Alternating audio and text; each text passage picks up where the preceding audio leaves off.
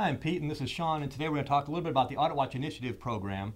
The AuditWatch Initiative has gone through many evolutions of names over the years. Back in the early 90s was the APIP program, but it's always essentially been the flagship program that AuditWatch provides. And it's a program that really is designed to help firms change their world. I mean, it has been, groundbreaking, I think, in some ways at some firms, and really changed the culture at the firms and have allowed them to have really substantial success. So today we're going to talk a little bit about how we do that and what some of the aspects of the program are and how what maybe some of the results have been at some of these firms that we've visited over the last few years.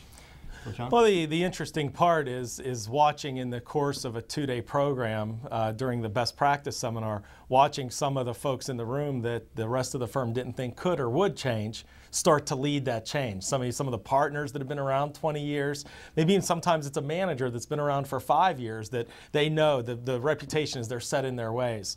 So really what we do with this is we do a lot of information gathering up front about your firm. We look at a selected amount of audit engagements, sometimes a review engagement, try to get some coverage over industries, whatever industries you work in, coverage over your partners, coverage over your teams. And we also do surveys, survey your folks on how good they think they are, how good they are at documentation, at analytics, at planning, at risk assessment. And then we also do interviews of certain line partners, managers, depending on how big the firm is. We take that information, we present you back with a scorecard and tell you how we think you do against your peers, tell you how we think you do against everyone else that we've seen. And we've seen a lot of work papers over the years. We've visited hundreds and hundreds of firms over the last 15, 20 years that this program has been around.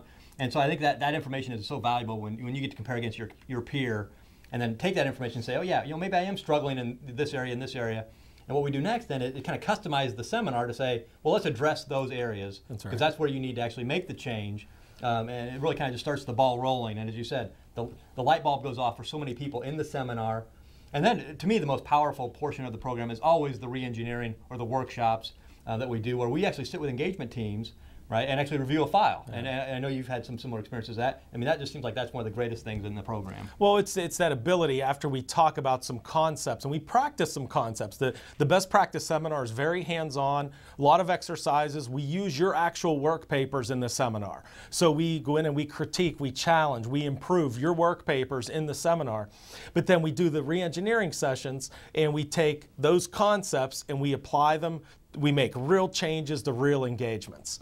And you see the results right there in front of you. And sometimes, given that our profession is a group of folks that have been paid to be skeptical their entire lives, sometimes it takes to that re-engineering session. And then they see the changes being made on their actual engagements. Yeah. And they start to see the way the hours could come down. And they see where maybe the teams weren't as efficient as they could have been. Yeah. And I know you experience this, and we share these emails back and forth all the time, that 3 months later, 5 months later, when they've now executed the plan that we came up with in the re-engineering, and you get that email that says, yeah, we cut 100 hours, or we improved realization from 70 to 95. I mean, the reward that we feel, and I think the firm is sharing that because they recognize the value that was brought, and also, again, the change in the culture that has happened, and people actually are interested in those things now that maybe hadn't been before. Right. So ultimately what this program brings to the table is we look at your work papers, we use your work papers to teach your folks, teach your teams, teach your staff, and we take it and we put it right into place. Before we even leave, we're going to do those re-engineering workshops and put it into place. And then, ultimately, what we're doing, what we walk away from is that your firm starts looking at audits in a different way. Right. Very risk-based, not wasting time on things that just don't matter, and ultimately doing a better job and doing it faster, doing a more efficient job. Right. And then it kind of a wrap up to the program, and it's had various evolutions over the years, and it's kind of a follow-up process that we go through, and that's very customized to the firm, whether we come back for follow-up review seminars and things. But the firms that have had great success have really embraced it, and you'll go back 5 years later, and they're still talking about some of the things we talked about in the seminar in the 5 previous years. And again, that's very rewarding, but that just illustrates that the change has happened, and those firms tend to make a lot of success. Yeah, so we look forward to talking with you, talking about some of the pain points that you experience as a firm, and every seminar is customized, so we would come up with something that would work for your group. Yeah, so if you want more information, feel free to check out the AuditWatch portion of the Checkpoint Learning website.